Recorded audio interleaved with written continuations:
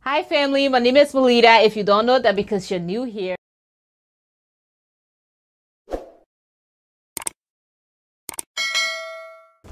If you're new, welcome, and if you're old, welcome back. So in this video, I will be showing you how I achieved the distressed bob faux locks.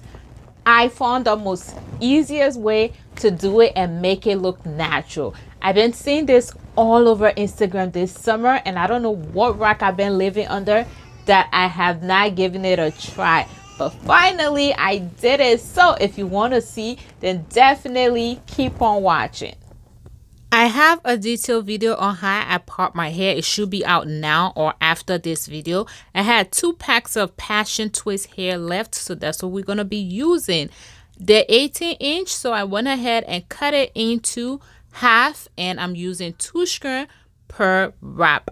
All right, so I'm not adding extra hair to my hair, but what I'm gonna do is when I crochet the hair in, I will split it into half and use one side to wrap and the other side to add with my hair, because I need to have something for when it's time to take down, so I do not end up cutting my own hair. So I'm just gonna go ahead and pull it out and then measure it to my hair and make sure that the passion twist hair is slightly longer than my own hair, and that's how I'm going to still be able to achieve that bob that I'm going for.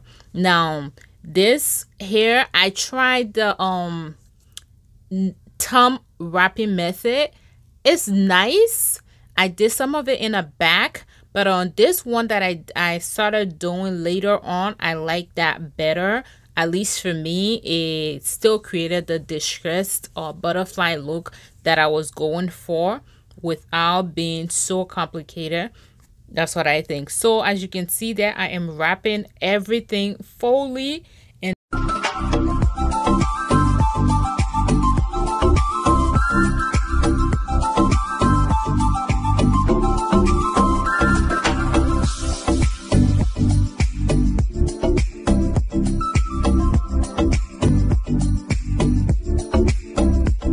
then after that, I'm taking a strand, actually not a strand, half of the passion twist hair, and what I'm gonna do now is start wrapping again, but this time around, instead of wrapping tightly, I'm gonna go ahead and wrap and push it. So I'm gonna be wrapping loosely, so as I wrap, I will push it up, and that's how it creates the distress and butterfly look.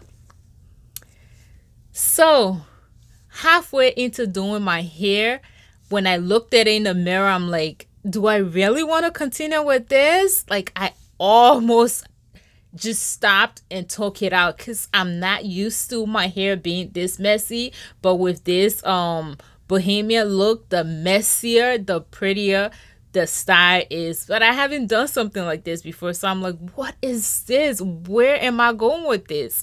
But I kept on going. I'm like, you know what? I already started. Let me just continue. So I kept on going. And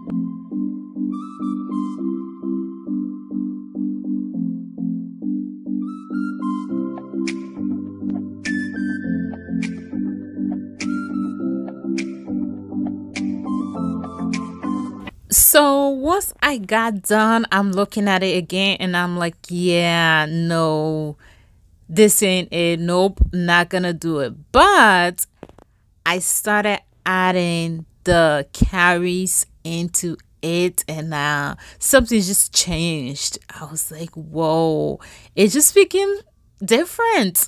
Funny enough, but adding a little bit of accessories just did it. So I'm gonna go ahead and unravel the twist and use the piece of hair and pour the carry through it and then wrap it around to secure it. And I'm not gluing it, I just wrap it around and it's secured. That way it been in for a couple of days, nothing have fell off. So yeah, let me know if you have tried the distressed flax this summer, or if you plan on trying it at all this 2020.